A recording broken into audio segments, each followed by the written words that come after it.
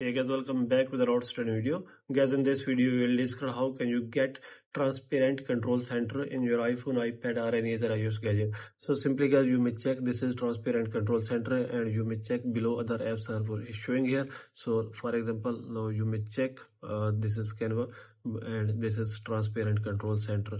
So if this is not working or showing in your iPhone, so how can you get it? So we can get it very easily. So simply first of all guys, you may just open the settings of your iPhone or iPad, and guys you make sure that you have an active internet connection. After that guys, here's the option of VPN. If there is any connected VPN, you may disconnect that. Then you may click here on general and click here on software update your iPhone or iPad to the latest iOS version. So you may download latest iOS 26 version in your iPhone or iPad. Then guys you may go back, and after installing iOS 26, then you may scroll it down in settings, and here's the option of control center, and you may reset control center. Then guys turn this on.